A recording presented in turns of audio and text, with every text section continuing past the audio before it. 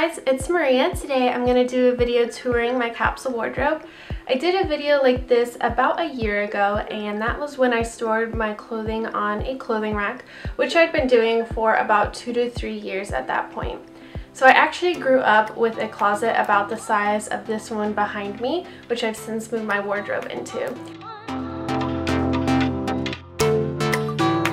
Starting off, I have 2 pairs of black jeans. Unfortunately, where I work, it's somewhat formal, so we can only wear jeans on Fridays, so I pretty much rotate between these 2 at least once a week on Fridays. I do have 1 pair of black slacks that are 100% polyester.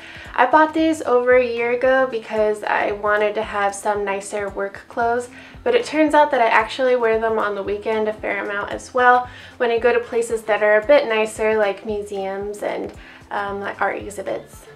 This is just a simple black mini skirt that I got at H&M shortly after I relocated to New York for work.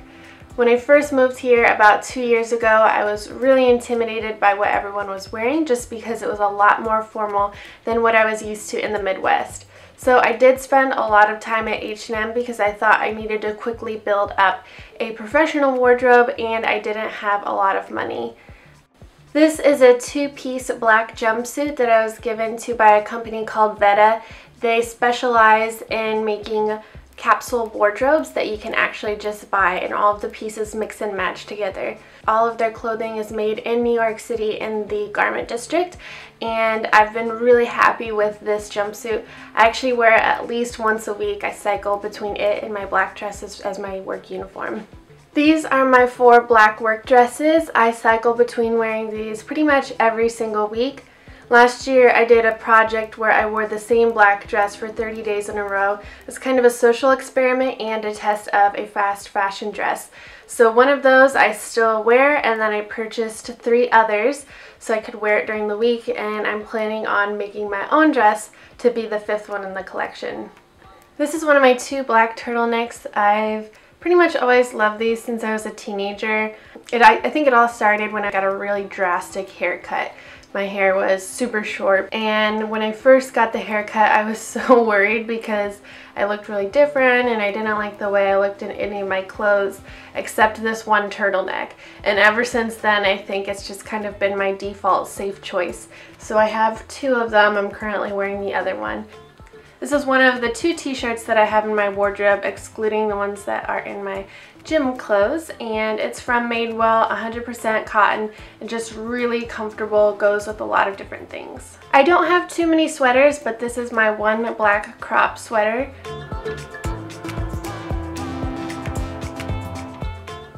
So moving on from the black clothes, I do have a tan, kind of mustard colored and black plaid checkered sweater.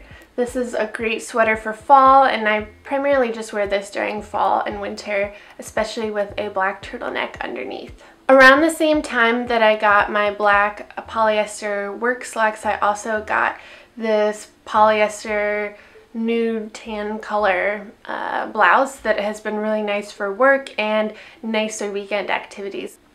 I probably wouldn't buy this shirt today just because I'm a little bit more knowledgeable about the types of fabrics and companies that I like to wear and support, but until I can no longer wear it, I'll probably still keep it in my wardrobe.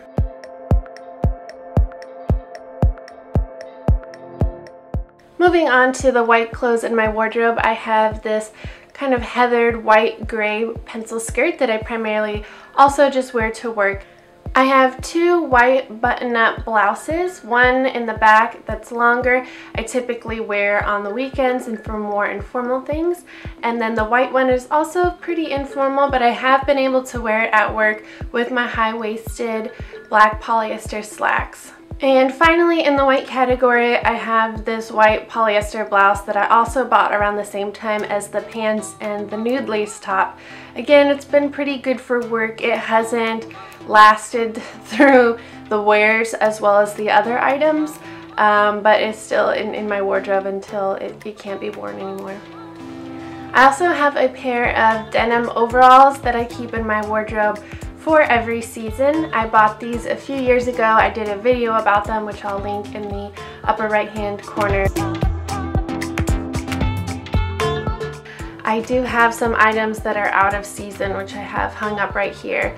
My accent color in my capsule wardrobe is a light crystal blue, which turns out is most of my out of season clothes for fall and winter. I do have a crystal blue coat which I wear in the colder seasons, which actually looks really nice and goes well with all of my other black and tan and white clothes as well. So because I don't have that many clothes, I'm able to store these items on one of the hooks that comes with the closet. I used to store my out-of-season clothes away under the bed and in different boxes, and would just kind of parse them out throughout the year and the season as the weather changed. However, I've stopped doing that because I found that I will forget that I have done that.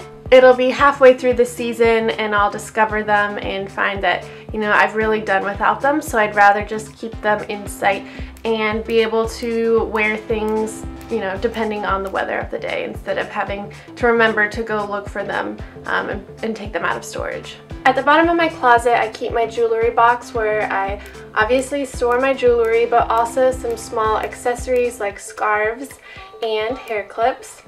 And at the top of my closet, I keep a clear plastic pull-out drawer for my gym clothes. And I recently did a video kind of walking through how I have a gym uniform, which I'll link in the upper right corner. And then I also have some small boxes where I keep socks and underwear. I keep my pajamas and kind of like housewear lounge clothes in a pull-out drawer under our bed. Hey guys, thank you so much for watching. I hope you enjoyed this video. If you want to see more of my wardrobe, you can go to my website, which is goldzipper.squarespace.com, and you can browse everything I have in my wardrobe. I'm starting to add the story behind all of the items, so you can read when I bought items and kind of why, and if there's an interesting story behind them. I'm also inventorying and tracking the data behind my wardrobe, so if you're interested in seeing where things were created, how much they cost, the materials that they're made of, and things like that, you can interact with a few visualizations that I have. And then finally, I am working on creating a little Gold Zipper club with these cool sustainable fashion enamel pins that will hopefully be coming out early next year. So if you want to see some pictures of those and submit your name so that you can stay up to date with those, then go ahead and do that.